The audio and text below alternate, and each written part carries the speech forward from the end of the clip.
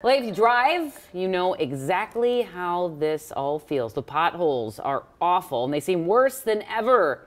Our crazy winter is to blame. At least we can blame someone on it, right? Mother Nature. This morning, though, we can tell you an all-out assault on potholes is officially underway. Yeah, they're not going to get away with these potholes. It's gotten so bad. City leaders in both St. Paul and Minneapolis have a plan to fix our streets.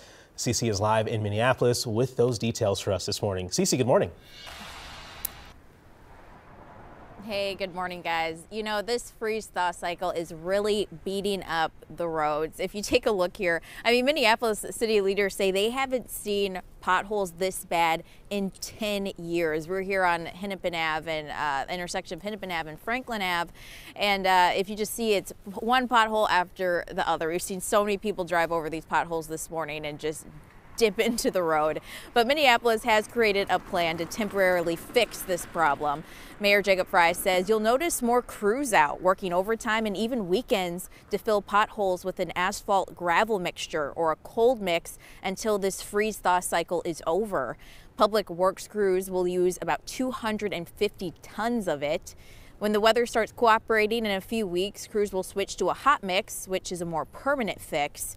This new plan, though, expected to cost about $1 million. While the city implements this plan, city leaders also say you can help too.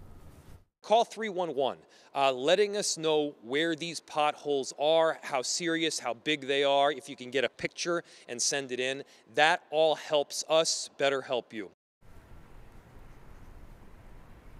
Meanwhile, over in St. Paul, speed limits have been reduced. So on some of these troubled roads, so if the speed limit's usually 50, they've been reduced to maybe 20. So a huge dip there. Also, Mayor Melvin Carter is proposing a 1% pothole tax. Of course, though, that has to be approved by lawmakers and taxpayers. You know, it's a problem, Cece, when they're reducing the speed limit, they're proposing pothole taxes for our roadways. All right, Cece, thanks for that report.